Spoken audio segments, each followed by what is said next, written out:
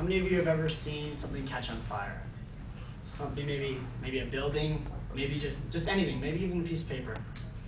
And once you watch the fire kind of grows and grows, and the smoke kind of spreads out, and it just keeps growing and growing and growing.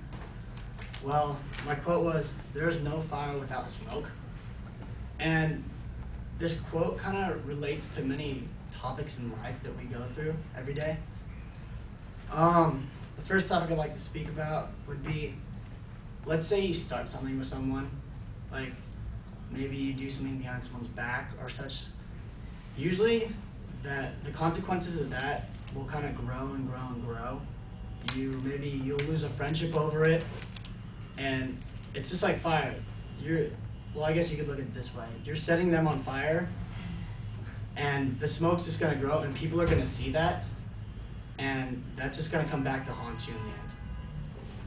And then it's kind of like in school as well. In school, if you don't do your work, you're going to fail, basically. It's just going to keep adding and adding and adding more.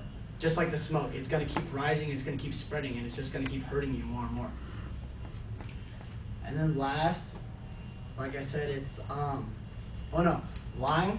It's just like lying as well. Lying. If you lie to someone, let's say your parents, people aren't going to trust you as well. They're gonna look at you as a person doesn't have a lot of integrity. And if you lie, like let's say you lie to a friend in school, that's going to spread out, and people are going to start noticing that, and they're not going to believe the things you say. So it's just like fire. You're going to light something on fire, smoke's going to spread. And it's just like, the moral of this comes just like how Smokey the Bear always said, you can prevent forest fires.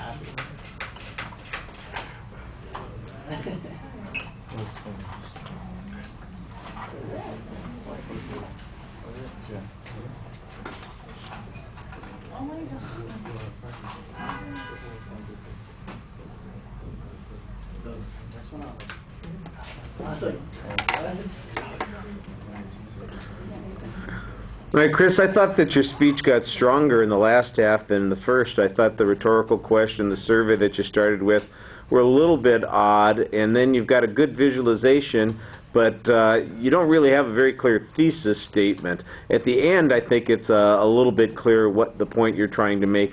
There's no setup of the structure as you go into the speech, so we're going to be wandering around. Hopefully you're going to be clear as we're following through. I thought that you did actually do a pretty good job signposting the points that you had. Your first point was a little bit vague in terms of the examples, better on the second point. On presentation, it was easy to hear you for the most part. There's good variety within the range that you have. I thought it was paced very effectively.